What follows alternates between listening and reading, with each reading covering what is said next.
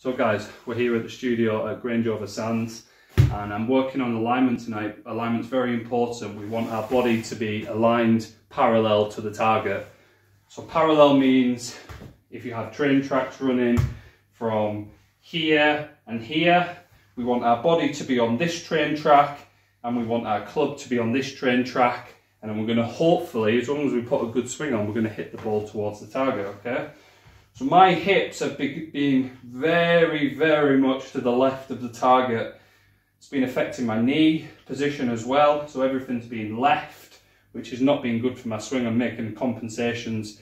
My iron play is not as crisp as it was. So I'm in the studio tonight and I'm just working on, very simply, club down, trying to get my hips parallel. Feels a little bit uncomfortable in my back, so I've got used to my hips being left of target, okay? So now I'm square or parallel and getting set up. Feels strange, feels like my body's aiming massively right, but we've got to make these compensations and changes to get better. So I'm there, I'm happy, I've set everything good grip, little waggle before and pure. Haven't been striking the ball that well for a long time, and I think I've been getting used to this bad habit of everything being left of target. And the reason is, when I hit a chip shot, everything's just like this.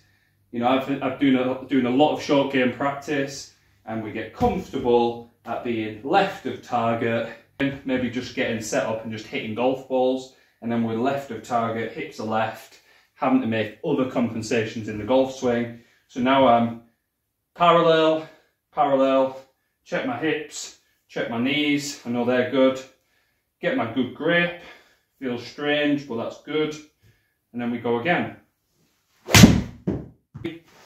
So we go again, to go.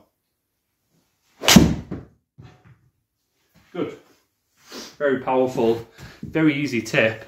So easy, everybody's got a golf club in their hands. Very easy to check hips, knees, shoulders. The thing that most golfers get wrong is they get the shoulders either left of target, right of target. So you want everything to be parallel. Train tracks, train track here, train track from where the ball is. We set up to this train track with our body and we set our club to this train track. It's so simple. Guys, any questions, pop them in the comments and I will give you a reply back. Cheers, bye.